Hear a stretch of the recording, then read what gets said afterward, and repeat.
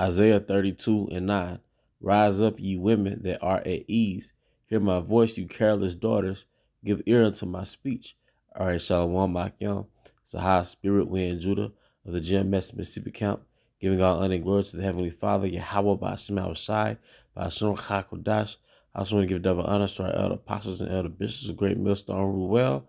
Peace and blessings, health and wellness to the house of David the elect.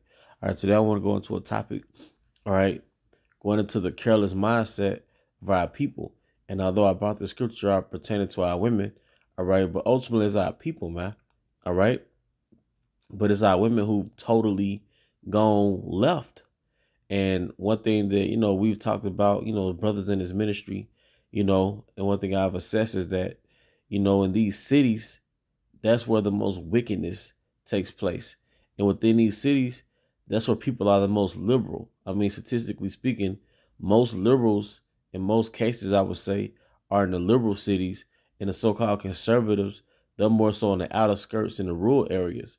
But in these inner cities, all right, these major cities that everyone loves to travel and commit wickedness, all right, this is where the most wickedness takes place, okay?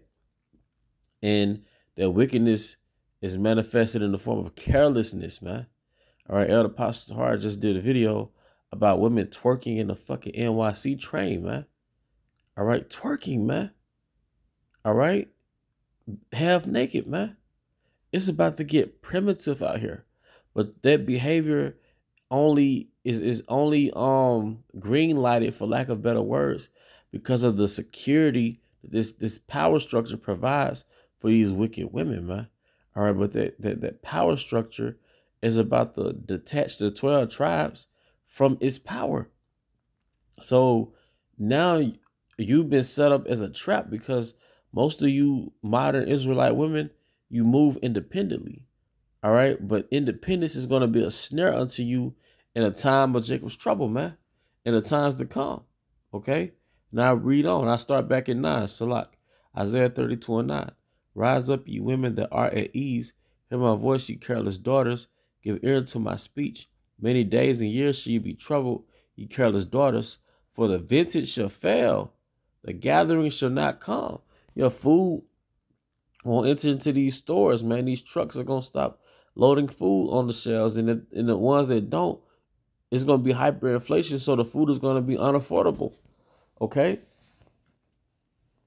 All right. The women who are on welfare, they're going to start receiving those EBT cards.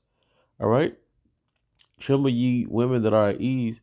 Be troubled, ye careless ones. Strip you and make you bare, and gird sackcloth upon your loins. All right? And that's pretty much the point, man. Carelessness, man. What is a form of pride?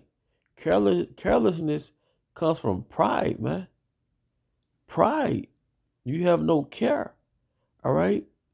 You're not being circumspect, because you have security in Satan. See, this kingdom is built off Satanism.